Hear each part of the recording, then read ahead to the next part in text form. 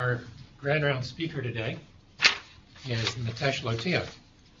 He is a chief neurology resident, our current chief resident, whom we've known and loved for how many years now? 4 years. Dr. Lotia, trained at Turner Medical College in India, did a surgery preliminary residency at Union Hospital, and then internal medicine residency here at U of L, and we've had him ever since. He's done now 3 years of neurology training. Is about to graduate and will go on to do a movement disorders fellowship with Dr. Jankovic at Baylor College of Medicine. And we're all very happy about that. Mitesh has been interested in movement disorders for quite some time, although he's quite excellent in everything else too. He's going to talk with us today. I don't know if Dr. Jankovic inspired him, but he's going to talk with us today about dystonia. And if Baylor beats U of L in the tournament, he won't be allowed to graduate.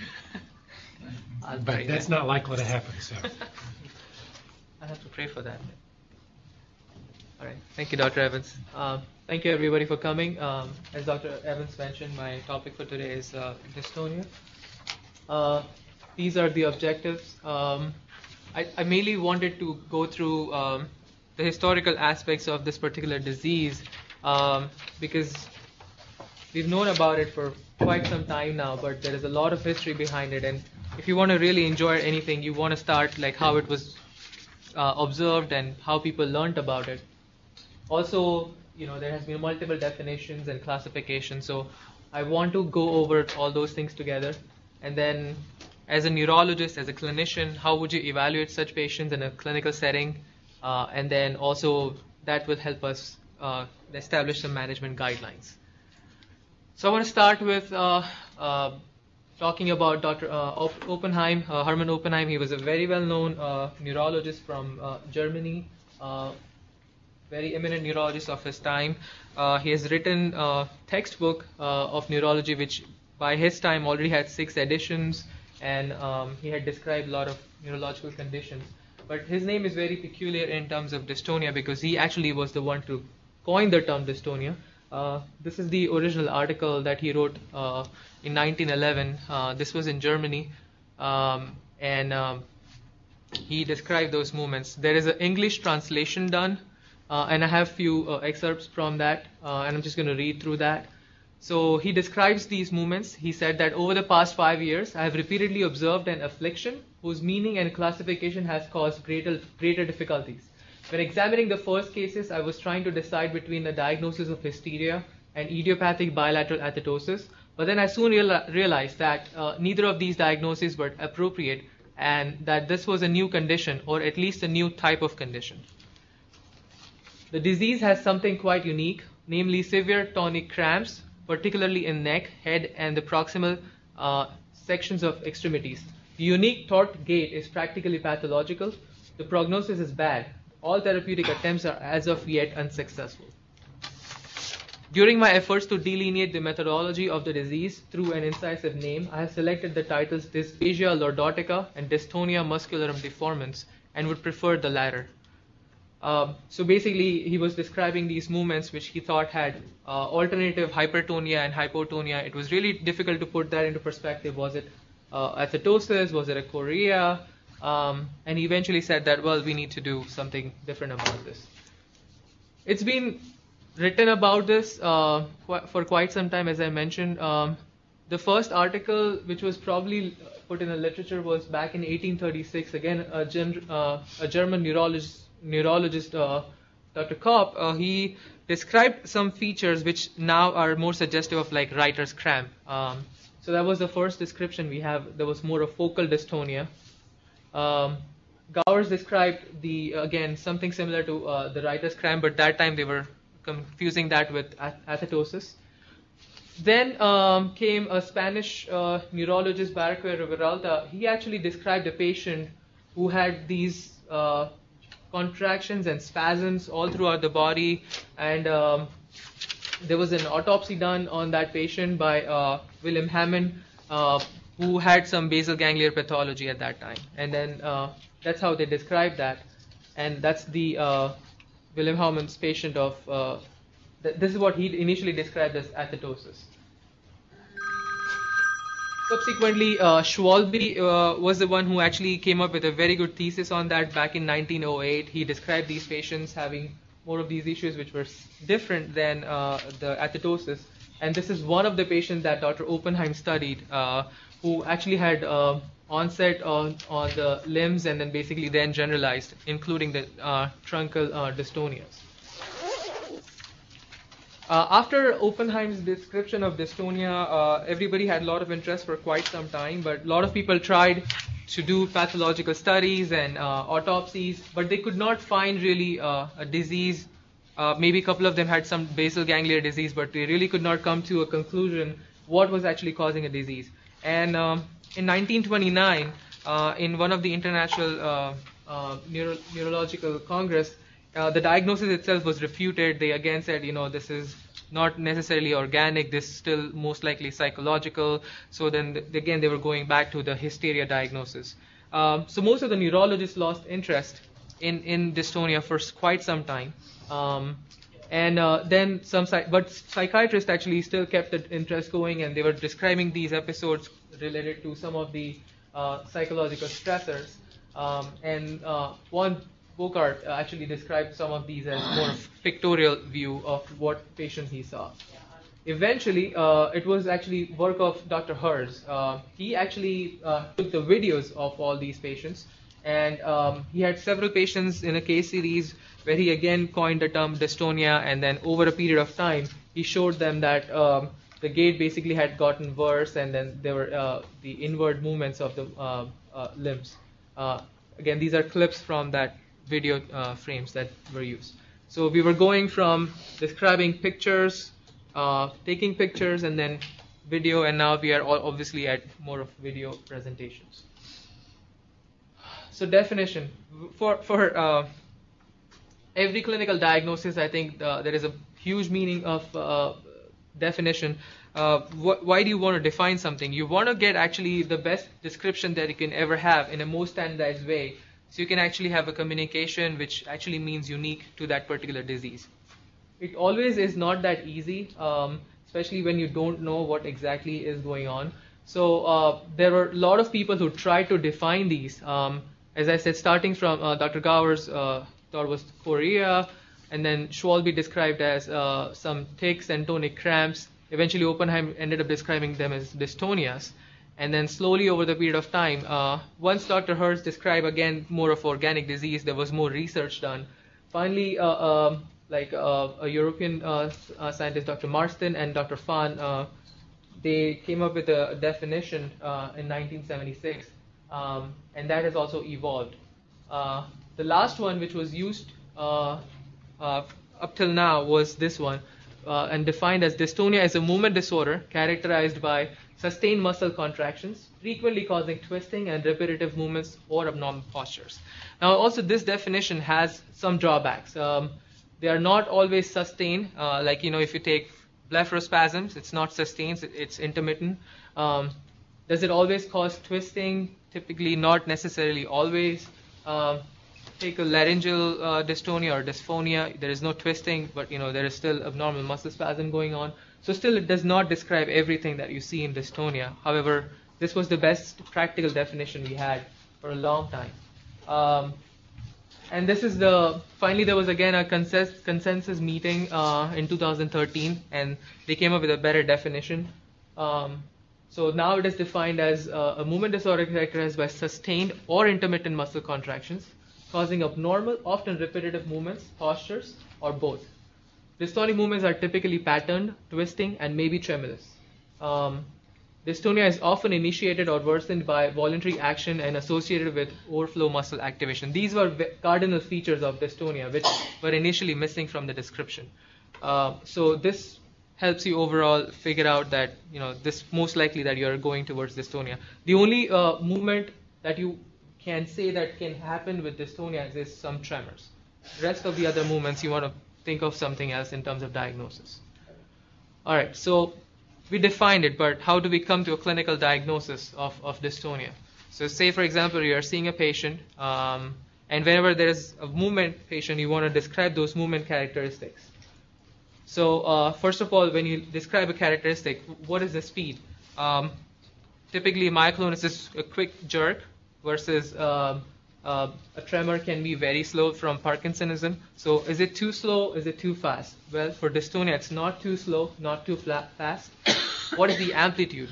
The tremors with the Parkinson's are very small in amplitude.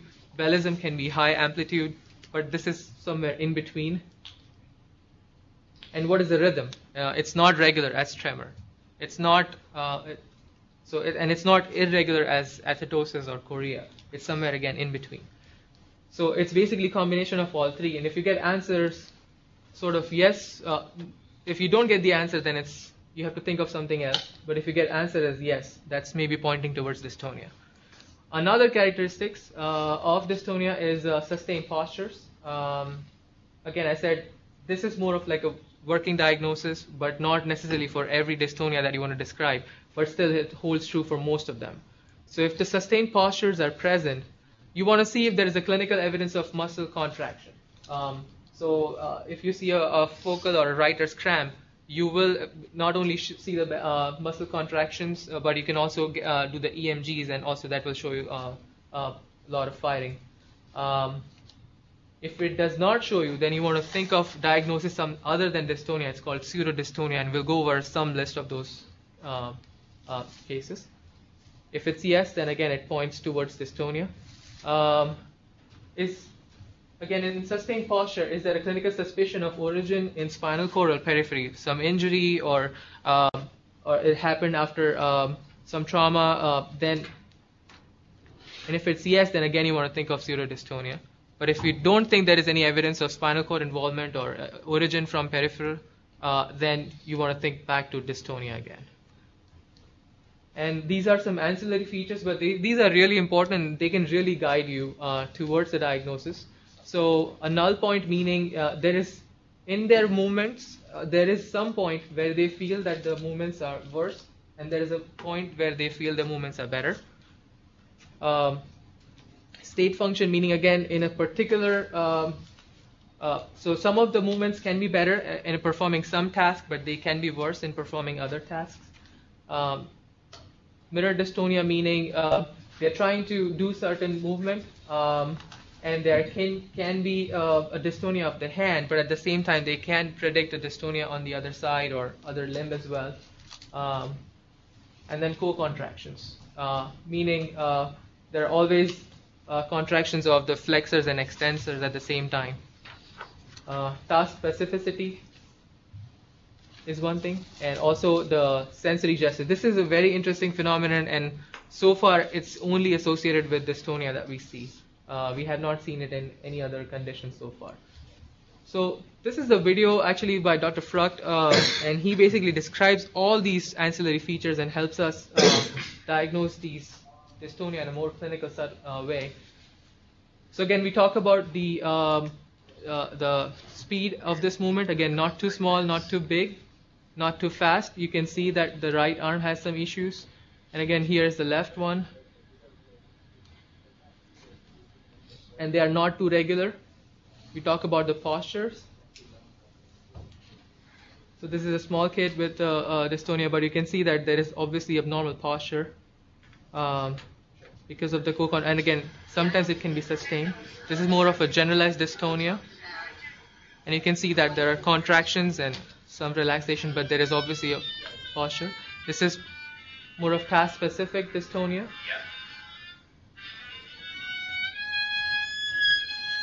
And you can see that one of the muscle goes into the contraction, and these are some of the ancillary features. And these really help you. So sensory trick is basically he's trying to play the flute. If you put the hand here, he's able to play it well enough.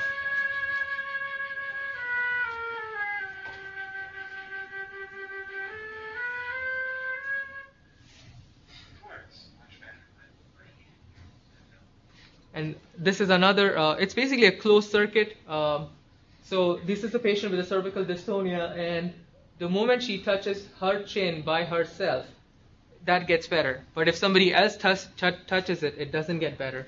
So that's another very peculiar thing about this, is that it's sort of a closed circuit.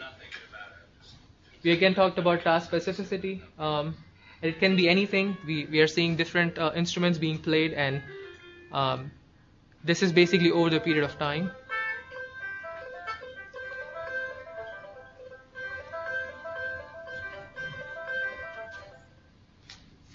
And she has this very severe form of oromandibular dystonia, again getting worse with trying to chew, or having a chewing movement.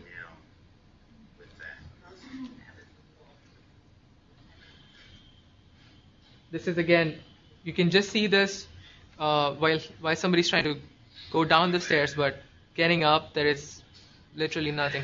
And this is what people this is what led to believe for some people that this was psychogenic. Like, how can they have dystonia one way and not the other way? And the null point that I talk about, it's worse in some postures and better in some postures.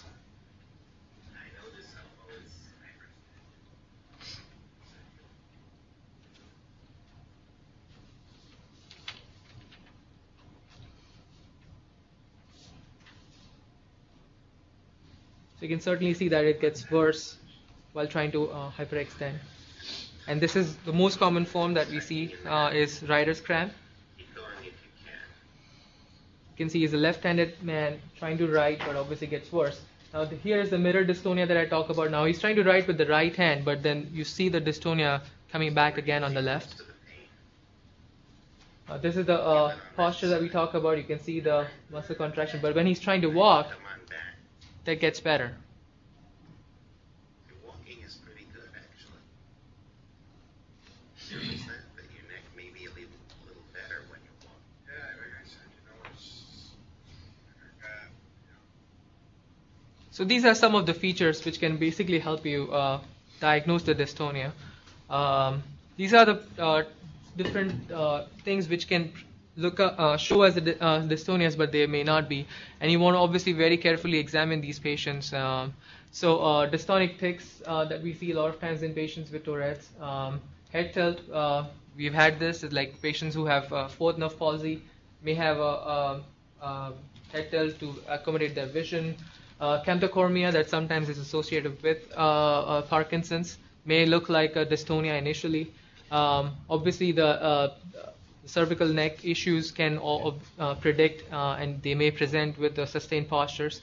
Torticollis, Dupuytren's contracture, Isaac syndrome, also known as neuromyotonia, where there is more of a muscle stiffness, which progressively gets worse.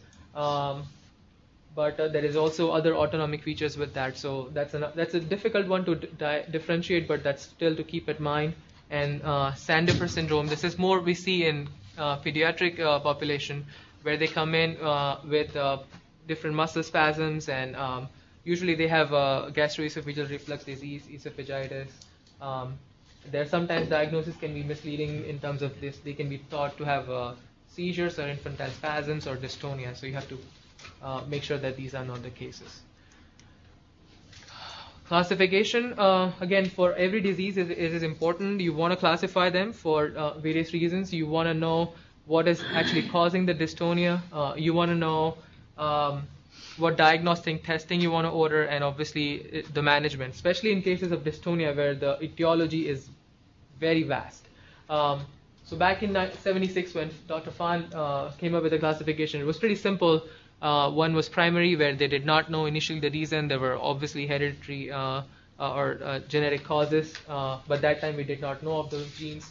And then secondary was either from some trauma, infection, or they were associated with some of the other degenerative neurological diseases. And then the third was psychological. Later on, they thought that they also want to bring out in terms of classification was focal, meaning a part of the body is affected. It can be a distal limb or proximal limb, segmental, and then generalized. Slowly we started learning more about these, and the classification continued to get a little bit more complicated. And in 2011, once we knew that there were a lot of genes, we wanted to keep it a little bit simple, but still it was defined in a different way. So one was based on the age at the onset. So in one of the studies of DYT1 in New York, they saw that the DYT1 was very less common if it was later than 26 years. So based on just DYT1 studies, they said, okay, if this patient is 26 years or older, it's less likely to be genetic. And then if it's younger than 26, you want to consider them for DYT1. And then based on that, later on, they also came up with the distribution and then etiologies, where primary was more so in terms of more of genetic causes or causes we did not know about. And then secondary causes. Dystonia plus meaning they had some other movement disorder along with that. Again, as I said, you do not consider tremor as a dystonia plus, but if you had Parkinson's, if you had myoclonus, those type of features, then you had a different diagnosis to consider. And then if you had another neurological disease going on with that, then the diagnosis was again given in a different classification. So again, they revised the classification in 2013. Again, this gets a little bit more complicated, but they came up with the idea that we want to just define on the two different axes. One is the clinical feature, the other is the etiology. So based on clinical features, they said age of onset, they realized that the 26 age cutoff was not necessarily holding true for everybody. So then they defined age in terms of 0 to 2 years, where they thought this would be more of like patients who have cerebral palsy or any antenatal insult and causing issues. Childhood, maybe some metabolic derangements and other degenerative disease. Adolescent was, again, that was more consistent with primary dystonias and familial history about those. Early adulthood and late adulthood. So most of the focal dystonias you start seeing at around this age, like cervical dystonia, writer's cramp, that usually you see around this age group. And then body distribution I already spoke about. Focal, segmental, multifocal meaning involving a lot of different areas of the body. It can be generalized. And then a hemidystonia meaning involving half of the body. Temporal patterns, disease course. In that, basically, it was one-time insult and then the disease remained the same. That typically happens a lot of times in patients with focal dystonia, is that they will have a limb onset dystonia and that's how they will remain for the rest of their life. Or it can be progressive, where it begins from hand and then it can progress on to become generalized. Isolated dystonia and then dystonia plus, we already talked about that. And then other neurological diseases. And diagnosis based on etiology. Again, if you have on exam some evidence of degeneration or an evidence of structural lesion, then you can define it in a better way in terms of etiology and trying to figure out. And that's how your management will also differ. But if you don't have any structural defect, then you want to think about some genetic causes. Inherited, that's where most of the DYTs are, and I'll go over some of them real quick. And then other acquired causes, where it can be from perinatal injury, neoplastic infection, vascular brain injury drugs, psychogenic was included here, and then toxic. Idiopathic, again, these are different from the different DYTs. Now that we know all these different genes, these are some sporadic cases where there is no family history, or there are familial cases, but we do the genetic study and we don't know what defect is there. So, so far, since the diagnosis of DYT1 back in 1985, with the genetic studies and PCR amplifications, we found out about 25 different loci, and every loci was named as it was actually diagnosed. But then we soon realized that some of them were sort of similar, and slowly we have also found out some other genes actually which is causing that. The DYT1, I mean, these are again a big list. We don't necessarily have to know all of them in hand, but this is just to kind of give you an idea as to what different etiology can be possible and in different population. And in that, actually, they came up also with dyskinesias. They were finding this loci, and they found these as well, which were caused more of dyskinesias and not necessarily dystonias. But these were pretty interesting in terms of that they were paroxysmal. Either they could be associated with movement or without movement, and there could be episodic as well. So that's how they classified these genetic types of dystonias. So we'll go over some of the more relevant ones and or maybe more common ones. DYT1, that's also called as Oppenheim dystonia because that's very close to what Oppenheim had described in terms of description. It's also called as TOR1 because that's the actually mutation on the gene. It's largely found in the Jewish population. That's where it was described earlier, but we have also found this in non-Jewish population. Initially, the thought was that Jewish would have autosomal dominant, and then non-Jewish population would have autosomal recessive. But with studies, we've shown that both of them can have autosomal dominant DYT1. It's typically because of deletion of GAG triplets in long arm of chromosome 9. Although it is autosomal dominant, just like others, it has a very low penetrance. It can vary from only 30 to 40%. So not everybody who has mutation will have the phenotypic presentation of these patients. And then even if they have phenotypic presentation expression, there is a large variety in terms of the expression. Some of them, so if you take one family, some of them will have severe form where they will have generalized dystonias. They may have dystonic storms, which is a very severe form of dystonia. But some of them may not have it, or even if they have it, they may have just focal dystonia. So even within the same family, they may have a phenotypic variation in terms of expression. Mean of age of onset, it's typically 13 years plus or minus 8, but usually most of them are less than 26. There is only one case described where in the family patient had cervical dystonia at the age of 65, but most of them are lower than 26. Usually begins in the limbs, ideally more in lower extremities than the upper extremities, and then tends to generalize. But only very few spread to face, jaw, or tongue, so not necessarily all of them will have a cranial distribution. And how is the risk related? So if they begin early, and if they begin from leg, then they are more prone to have a cranial involvement and more generalized involvement. So if they appear later on, then there is a less chances of them actually generalizing. And the guidelines are that if you find that these patients are before 26, then you do want to consider them for genetic counseling. It is important because, as I said, that it really depends how you will manage these patients once you have the diagnosis.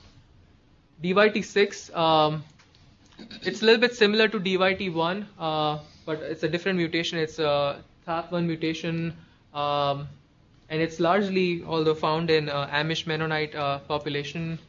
Here the penetrance level is higher. Starts around at the same age, but it can go up to 38 years old of age. Here the arm onset is more common, and this one does affect more of face and neck than the other one. So this severely causes dysphonias and other oromandibular dystonias. So there is a involvement of a face in a severe way.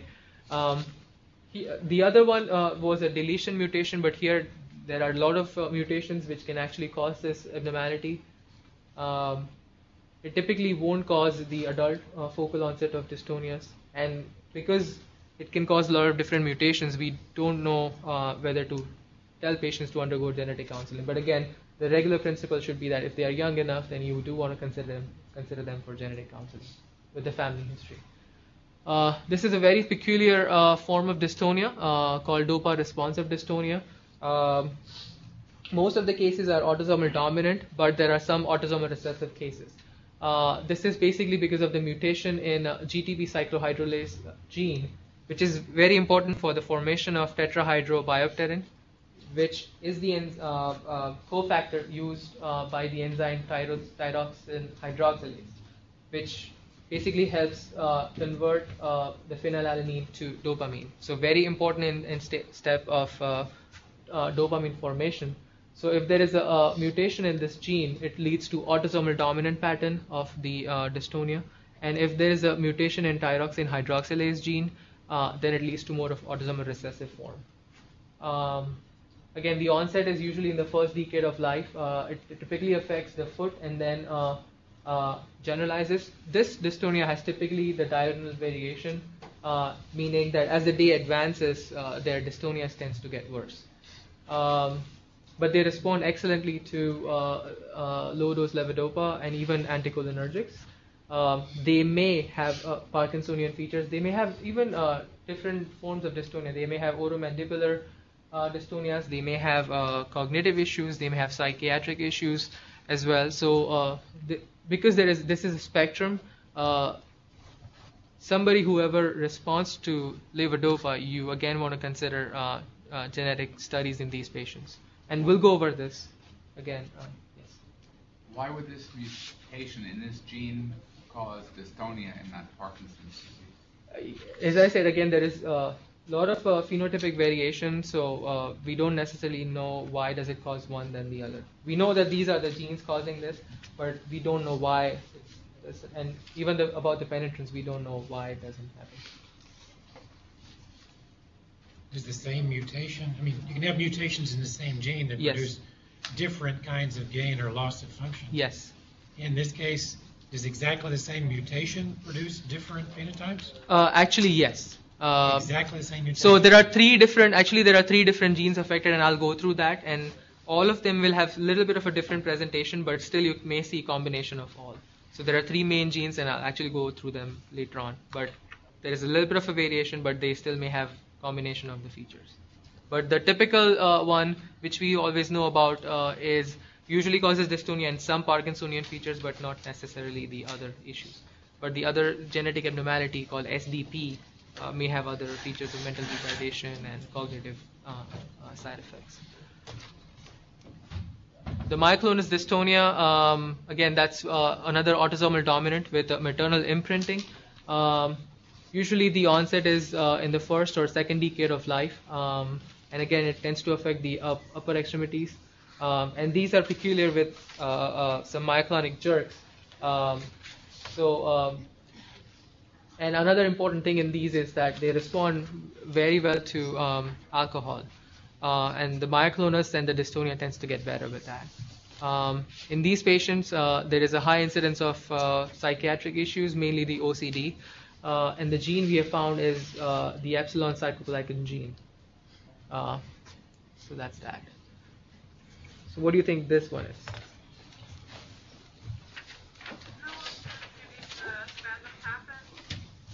That's Dr. Lefebvre.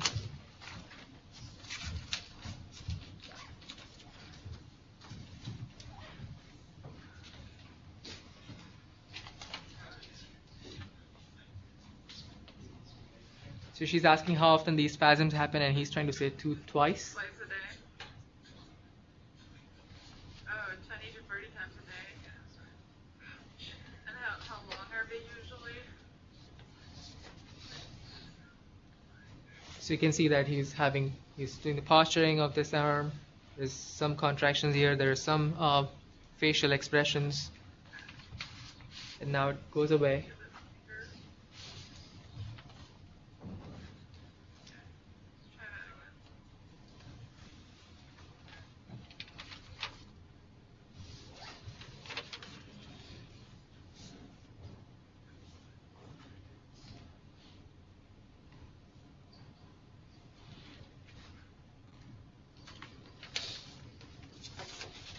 Any guesses? What's that? That looks pretty psychogenic. Yes. Yes. So it's very difficult to differentiate, but this is more like a functional dystonia, where you can see the cardinal features of these are. So he's actually a 30-year-old guy. Basically, hit his head while boating with his wife. Did not lose consciousness, and within few days started having these abnormal movements, and where he would say that he would have these spasms throughout the day, about 15 to 20 times. Obviously getting worse by stress. Tried different medications, did not help any of the from any medications, and then he saw us after 3 years of carrying the diagnosis of dystonia, and they had tried multiple different medications with no relief. Tried with the left hand. As you can see that, so cardinal features of the functional movement disorders are, a lot of movements at the same time, so incongruent movements. There is a very important thing in this is distractibility. Remember how spasms and all those things he was showing. While we went to examine him, all those movements were gone. and there's a variability to it as well. They are not always the same, what he kind of tries to do. And the finger to nose that we saw was clearly looking psychogenic as to he always tried to make sure that he would not touch the finger but always go on the side, and always not touch the nose but go on the side. This is a very difficult diagnosis, but you need to spend some time with them before you call them off saying functional dystonia. So these are some of the features: abrupt onset, inconsistent movements, incongruous movements and postures, and they have abnormal posturing. The one patient we saw was kind of arching forward and then having some myoclonic jerk that way, and they have a lot of different movements which sometimes it's very hard to define, but they can be distracted. They are usually paroxysmal, although there is a lot of literature written on sustained postures, and there is still under scrutiny is that really a dystonia or not. And then also a lot of these patients will have side-to-side movements, again, which is less likely to be organic. So that was the functional part. This is a long and impressive list of heredodegenerative disease or dystonia. Typically, again, we will see most of them in the pediatric age group, and our pediatric neurologists are well aware of most of these diseases. But the most common ones to not miss are Wilson's disease and neurodegenerative disease with the brain iron accumulation. There is more written on that now, and there are some medical trials going on with that as well. Another peculiar mineral, which is actually, I forgot to put it here, is the manganese. There is a lot written now with the manganese toxicity causing more of Parkinsonian features, but there is a lot written now for even manganese deficiency causing dystonia. So you do want to check levels and then see if you can revert that, because it is actually one of the things which can reverse some of these features. Other diseases are lysosomal storage diseases, inborn error of metabolism, amino acid acidureas, mitochondrial disorders, and some of the trinucleotide repeat expansion, and some of the degenerative processes. On the adult side, the most common one is hemidystonia that you see with CBD, corticobasal degeneration. But then there are other conditions as well. So again, this is just a snapshot, and this is some of the suggestion as how you can work them up in terms of what additional features you would have that will help you point towards one particular disease. So in cases of kids, so if there is abnormal birth history or perinatal history, if there is a dysmorphism, or they are not meeting their milestones, they have other neurological disorders such as seizures, hemidystonia. So these are the things which can point you towards other conditions and other causes rather than just the genetic causes of DYTs and such. And these are some investigations you can consider in those patients. So if you're thinking it's neuroacanthocytosis, you obviously just a simple test of peripheral blood smear which will show acanthocytes, and you can make that diagnosis. Again, it's not that easy, but it's still somewhat helpful. With the alpha-fetoprotein, you can do the ataxia-telangiectasia. Wilson's disease, we all know about the copper and ceruloplasmin. Serum manganese, as I mentioned, and this one is with the deposition of the manganese. But as I said, the deficiency also should be looked for. Urine amino acids, copper, neuroimaging. So in most of the primary dystonias, neuroimaging may not be as helpful, but most of the secondary dystonias and neurodegenerative dystonias, imaging is really helpful. Not only that, if you see a structural lesion, you can explain a lot of things, but if you don't see a particular lesion, you can pretty much rule out a lot of conditions. Like if you don't have gray matter involvement, you can say that less likely to have mitochondrial disease or other problems. If you have white matter issues, then you can come up with other diagnoses from this. So that's a really helpful study. DAT scan, which is one of the newer neuroimaging techniques for diagnosis of Parkinsonism.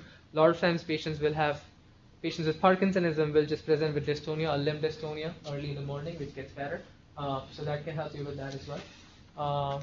And you do want to try a levodopa trial, because from there you can have certain things. and the liver biopsy and muscle biopsy for other different disorders. So we have just started to know these genes. So this is just again a basic guideline. Once you think these are genetic dystonias, how you can go about them. So if you just had dystonia only, plus or minus tremor, then the first thing you want to think, especially in a young patient, the first thing you want to think is a DYT1 or TOR1. So if you had a craniocervical involvement, then the first thing and this is a genetic test available, you can do this. It's relatively cheaper, so that can be done. If it's negative, then you think of the DYT6 or SAP1 mutation. If these things are not involved. If there is a craniocervical onset or the upper limb onset, and if it has generalized over time, then there is this peculiar gait that you see is called hobby horse gait. It's very interesting. It's one of the DYT4s, which was found in Australian population, where they had laryngeal dysphonias, and they had this gait where they would walk like this, and they were found to have these mutation. So if you have a dystonia which begins craniocervical, generalizes over time, and has this type of gait, then you want to think of for DYT4, and then you can come up with TUB4 a mutation. If not, then again go back to maybe DYT6. If it does not generalize over time and just remains there, but then there is a head tremor, then you want to think of ANO3, which is DYT12, and then other things which are more DYT24 and 25. If you have dystonias which are paroxysmal, we already talked about them. If they are induced by movement, meaning paroxysmal kinesiogenic dyskinesias, then you want to think of one gene mutation PRRT2. If they are not induced by movement, then you want to consider MRI, because why do they have paroxysmal movements? That can help you differentiate as well. And then this is the big spectrum again, if they are responsive to dopamine or not. If they are, then you want to consider these three genes. So this is what I was talking about, is GCH1, tyrosine hydroxylase, and SPR. They have a various presentation. So any patient whom you tried dopamine and it worked, you want to consider these three genetic testing for them. If they did not respond, then you look for some other associated signs. So somebody had dystonia, you tried dopamine, it did not work, and if they have other signs, so if they have Parkinsonism, mainly rapid onset, then it's ATP-A13, again DYT12 with rapid onset Parkinson's.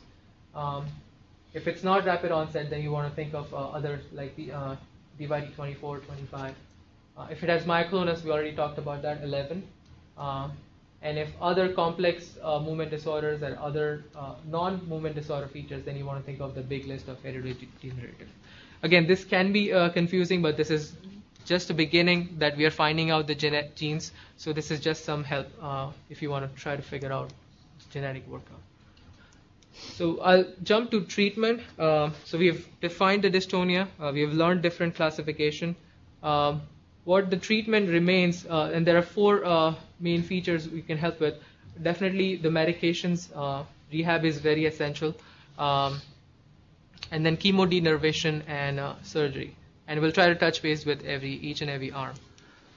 But you have to stick to general principles. You first obviously try to identify the cause. As I mentioned, there are a lot of these etiologies. So first you try to find out if you have anything which is treatable, Wilson's disease or a structural lesion or different metabolic disorders. So you want to try to find them out. If not, then if you don't find them, then you want to talk to the family. If there is family history, you want to consider genetic counseling. You want to establish the goals that, this is what you have, and we may not be able to achieve optimal control, but so that has to be met. You always have to address the comorbidities, depression and orthopedic complication, because a lot of these patients with chronic dystonias will eventually have contractures and also vertebral column issues, so you want to try to take care of that as well.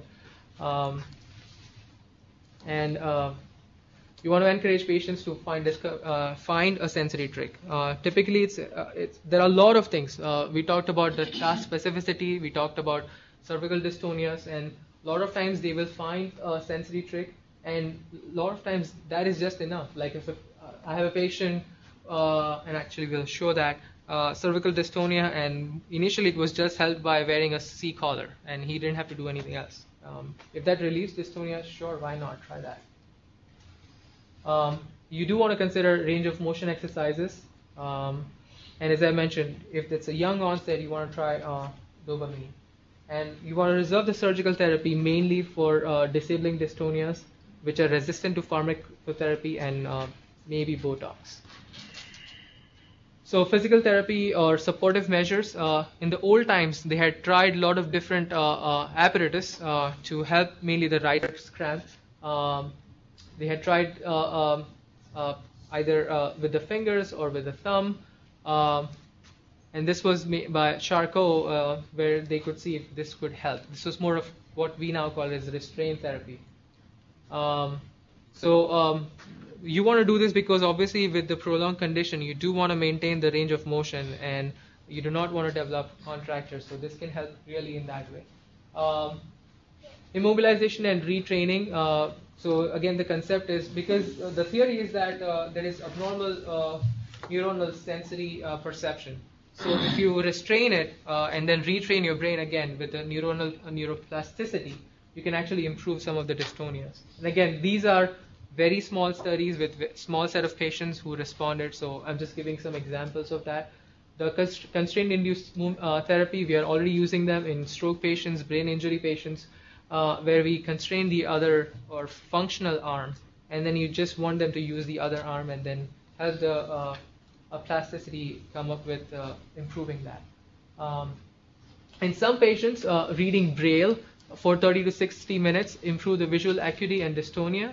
Again, they went by the same perception of impaired sensory perception of the cortex. So doing that was really helpful for some of the patients. The mirror imagery and mental practice, again, what we do sometimes with a lot of these stroke patients as well. The transcranial magnetic stimulation.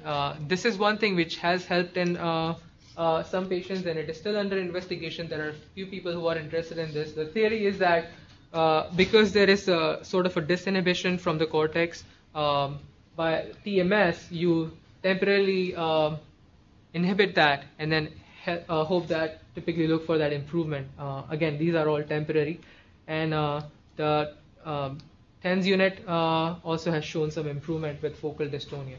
But this was the only double-blind placebo-controlled trial, which again was a short time. There was some improvement in the focal dystonia.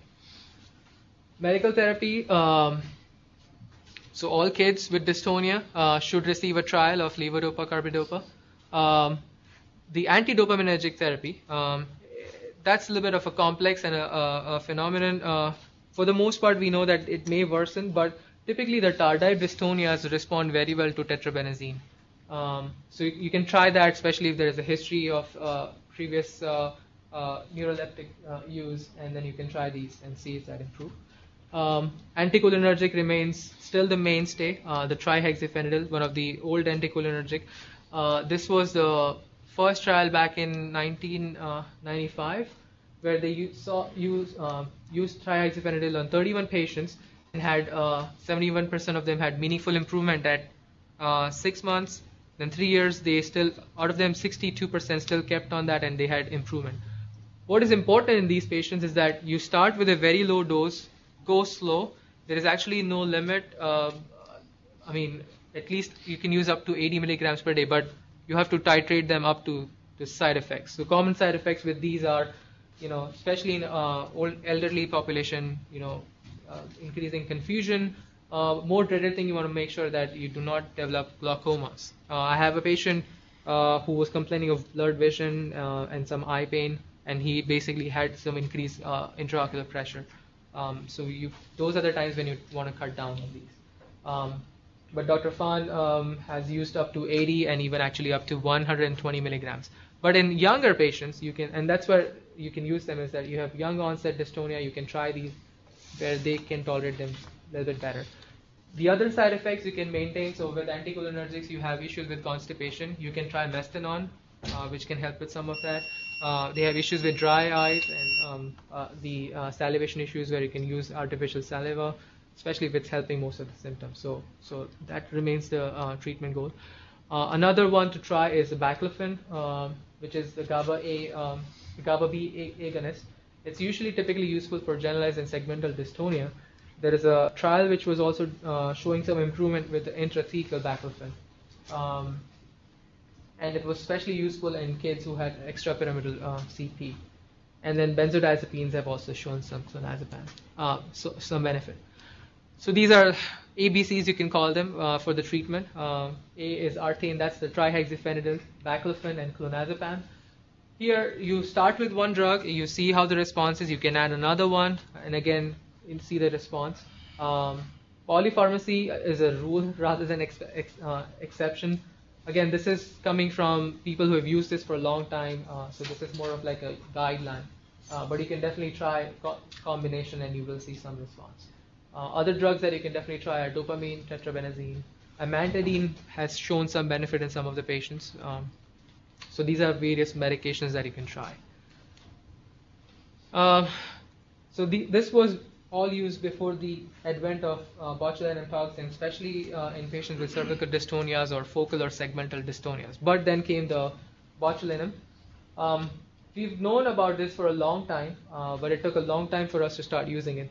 Dr. Kerner, he conducted some trials on animals and actually also on himself, somewhat in a fatal way, but he did describe that this toxin was actually helpful in a way that it was preventing the transmission across the peripheral and autonomic nerves without affecting the sensory input. He also described 155 cases of sausage poison, and again, that's what he showed. And he, at that time, had stated that this could be a possible remedy in movement disorder, especially he said sydenham. He even described, because it was affecting the autonomic nerves, you could probably use them in conditions with autonomic issues, especially siluria or hyperhidrosis and things like that. Since then, it took about 150 years for us to try to isolate that toxin, learn about the mechanism, and safely use it over a period of time. And so these are some milestones in terms of botulinum toxin being used in public. First ever, it was used for strabismus, and it showed benefit. In 1986, it was used for cervical dystonia. It is very interesting. Here we have somebody who tried on himself, animals, no IRB, no issues. Here, even to use for blepharospasm, they had to keep a crash cart ready, ER services and things like that was ready, but they used it, and there was a benefit in cranial cervical dystonias and also other cranial cervical dystonias. And finally, in 1989, FDA approved the use for blepharospasm and seventh nerve disorders. Subsequently, we found that it was also helpful for cervical dystonias. Obviously, the frown lines, that's where it began, the cosmetic use of that. And then it was also approved for underarm sweating. Slowly, then we started having other types of botulinum toxins, and they were subsequently approved for most of these. So what is the mechanism? It typically binds with the presynaptic acetylcholine nerve terminal and prevents the release of that. It's a three-step process where it goes into the vesicle and prevents the cleavage, and that's how it prevents the release of acetylcholine and causes neuromuscular blockade.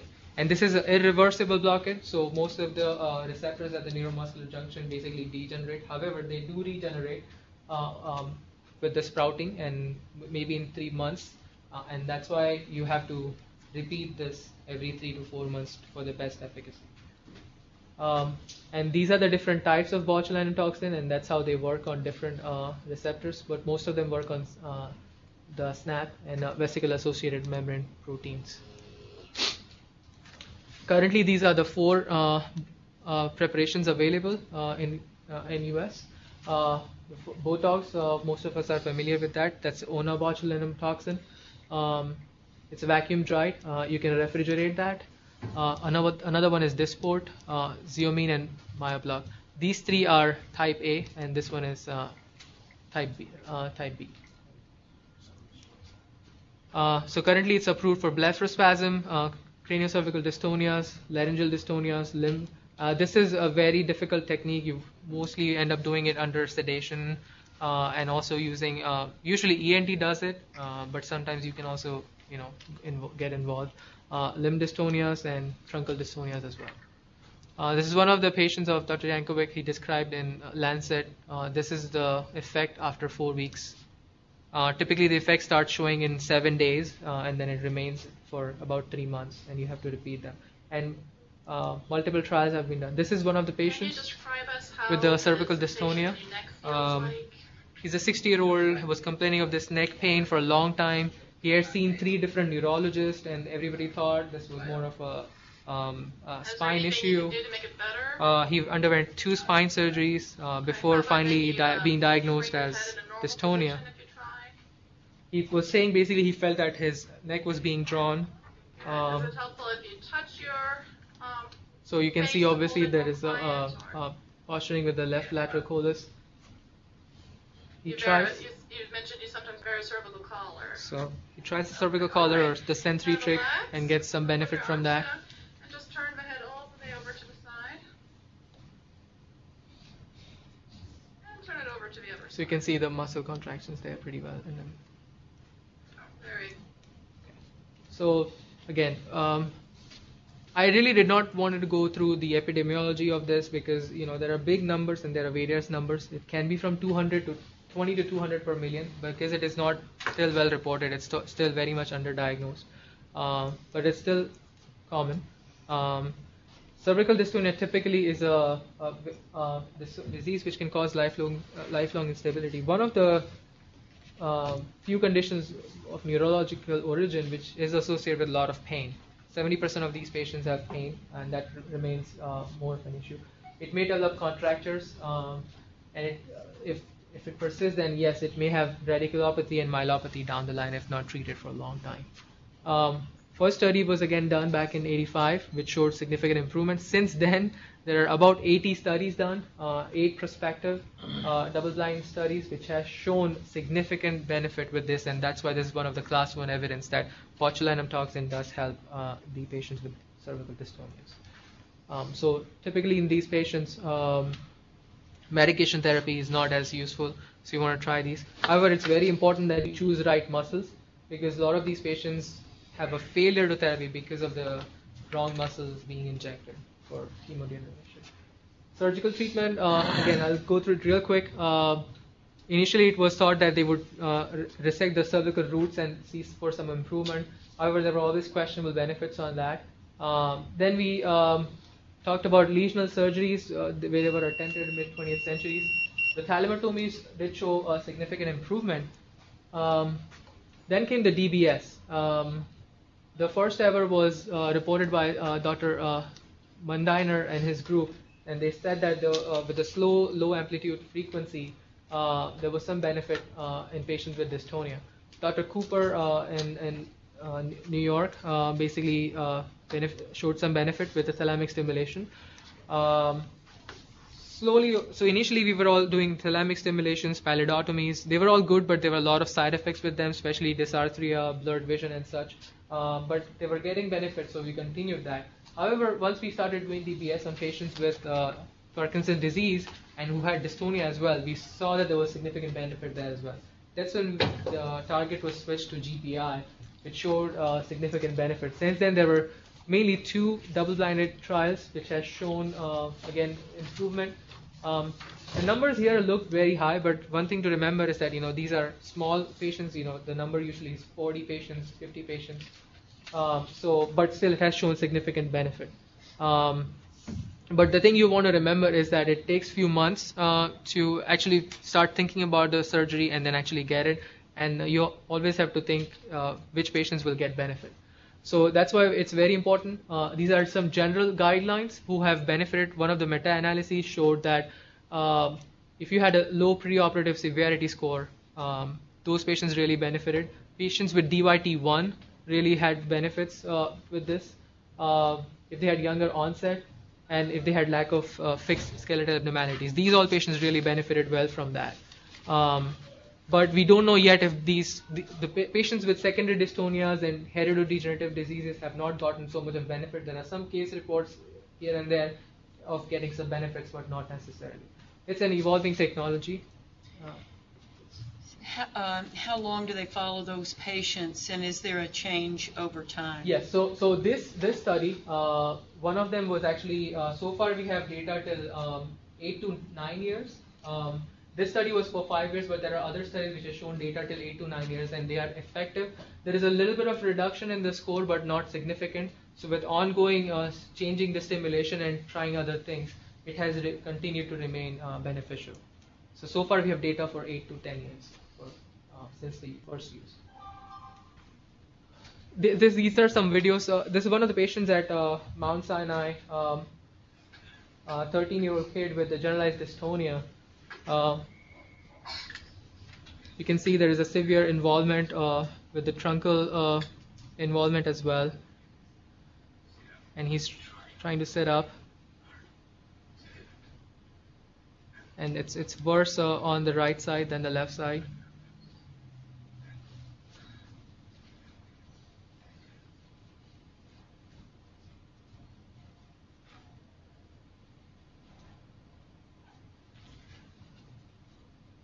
There is significant disability with that, and this is not psychogenic, we all can say now by defining that. And this is the attempt to write, and this is the abnormal posturing when he tries to get up.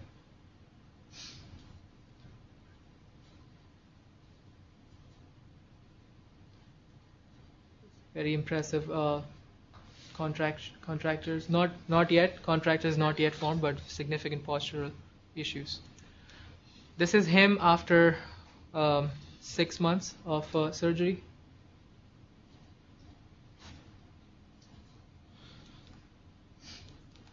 Sorry about that.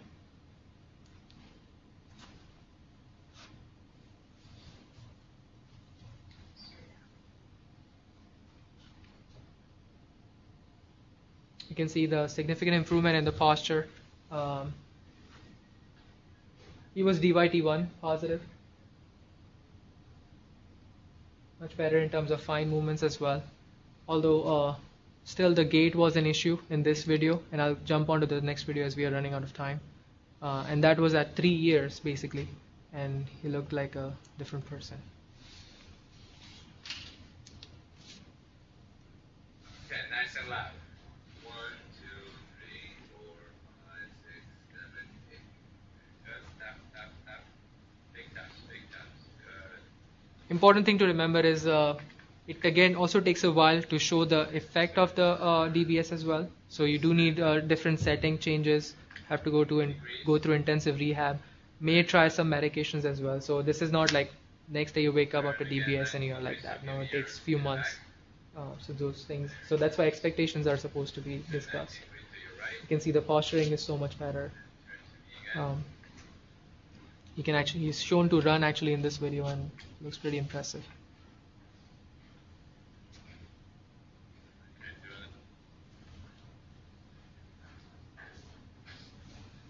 So yes, it is an evolving technology. We are learning more about it, and we feel that this is one thing which can definitely benefit some of these patients. But for that, you have to know what is causing that, and it's important. Future directions, we know a lot about this in the last 25 years, but still we know there are genes causing mutations, but we don't know why it's affecting others and not everybody. So we'll be learning more about this hopefully in future. Right now there are no new medications being tried. There are a couple of things which are looking at some receptor change. Ampicillin is also looked at in some patients. Botox, really we are looking at trying to see if we can find a better combination. There is one trial which is done like a local application just on the eyelid and has shown some benefit without causing much of an issue. Surgical treatments, as I said, are evolving, which we may look at more targets which are more helpful in this. These were all experimental, but hopefully in last 25 years we have seen a lot of improvement. So next 25 hopefully we'll be looking at something better than that. I really want to thank Dr. Lefevre. Unfortunately, she could not make it because of the vacation. Dr. Olson, Dr. Remmel for always being there, and Dr. Evans for all the encouragement. Thank you all for my colleagues. And that's all I have. These are the references. Thank you. So I have a question regarding the pathophysiology. Maybe it might be pertinent. So did you come across any studies looking at the role of glycine in the pathophysiology of dystonia? Because we know that baclofen works is a carb agonist, and we also know that glycine is a co-agonist with GABA at the receptors. I mean, have you come across any For studies? glycine, like we all know about GLUT1, and not only just the seizures, but also for dystonia, that is one thing there. When we are talking about pathophysiology, we now are starting to learn from genetic aspect, molecular aspect, neurotransmitter. So there is a role, but not yet in terms of specificity. We know that it is more of a network issue rather than it's just a basal ganglia. We know there is a cortex involvement. We know there is a cerebellum involvement. But we don't know specifically as yet, like what, because as I said, the etiology is so vast and wide, it's difficult to point one versus the other.